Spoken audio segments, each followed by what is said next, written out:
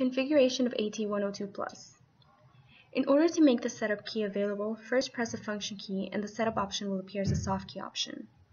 When entering ECG settings, the following tabs will be available.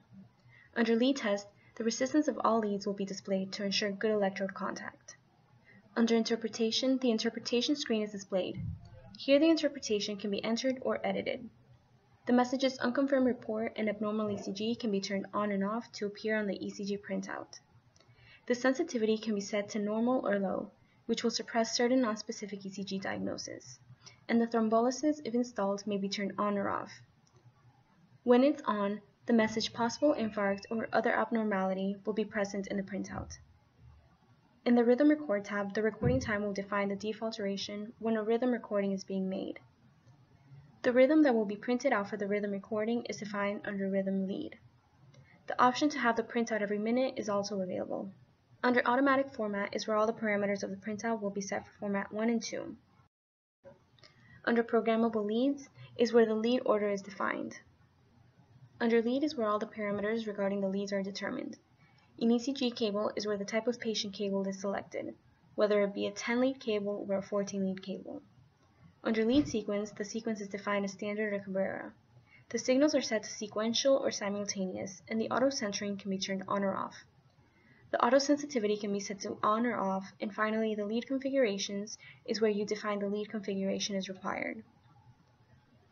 Under Filter, the frequency of the baseline and myogram filter is defined, and both the baseline and smoothing filter can be activated or deactivated. The Pacemaker tab is to turn the display of pacemaker measurements on or off. If on, these will be displayed at the top of the screen. The Pacemaker tab will only be available if this option is installed. Under General, QRS beeper can be turned on or off. The results of the test can be set to show, and the printout, storage, and transmission of a recording can be set to automatic. When Spirometry settings is selected, you will have two tabs. Under the Device tab, you will be able to select the norms for the predicted values, define how the FBC graph is displayed and printed, define the measurement on which the interpretation is based, select the standards for the results, and define the parameters for the peak expiratory flow calculation. Under the Printout tab, you will be able to define the format and content of the printout in Formats 1 and 2, as well as the graphs, parameters, and information that will be provided on the printout. In System Settings, the following parameters are available. Under Identification is where the unit is registered. The MTA function is to register the name of the medical assistant or doctor carrying out the recording. The User Identification function is to register the name and identity of the unit. These are both identified on the automatic printout. The System tab is to set the language, time, date, display color, and volume. Under Configuration, an additional data field in the patient data input menu can be inserted.